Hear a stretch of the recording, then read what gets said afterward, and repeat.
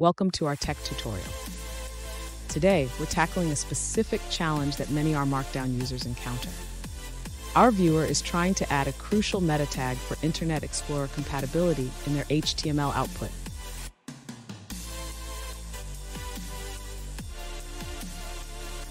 The question at hand is how to insert the XUA-compatible meta tag as the very first element after the header in an RMarkdown HTML document.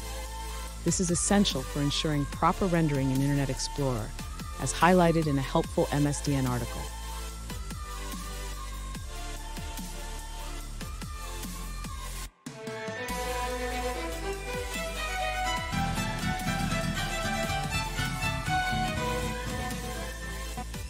Welcome back to another technical video. Today, we're going through your question, answering it, and hopefully finding that solution you need. Guys, remember to stay just a little bit crazy, just like me, and hopefully get to that resolution. Now, let's get on to the video. To add the XUA-compatible meta tag in your RMarkdown HTML output, we need to customize the header of the document. Let's start by opening your RMarkdown file.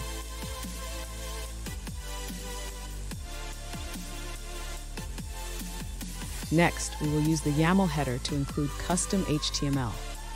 Add the following lines at the top of your RMarkdown document.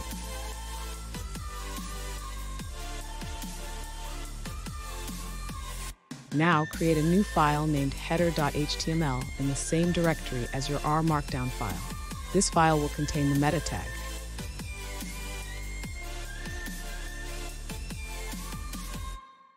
Finally, save both files and knit your RMarkdown document. The XUA-compatible tag will now be the first tag in the head section of your HTML output.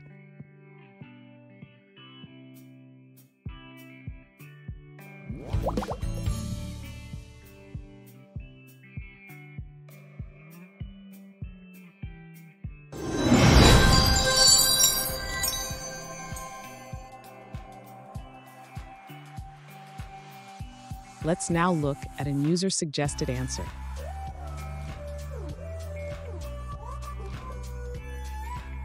To add the XUA-compatible tag in RMarkdown HTML output, first locate the default HTML template file.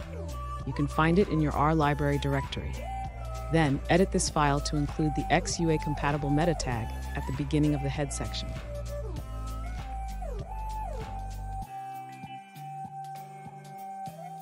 After adding the tag, save the HTML template.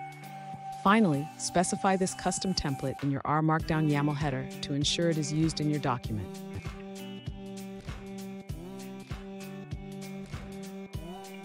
And that's it, guys. I hope this video has helped find that solution that you're looking for. And if it did, please hit the subscribe button. I'd really appreciate it. Now, until the next time that you need technical help, I hope you have a good one.